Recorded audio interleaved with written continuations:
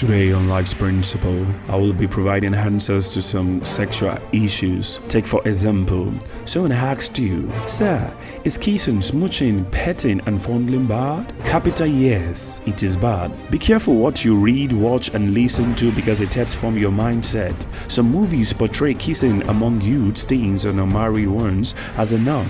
It is wrong. Kissing, fondling and the likes are appetizers. A young man goes to a restaurant. He doesn't feel like eating. The waitress comes to ask what he would love to eat. He replied, saying nothing. The waitress comes back. She said, "We have some appetizers. It is not food, sir, but just to keep you okay."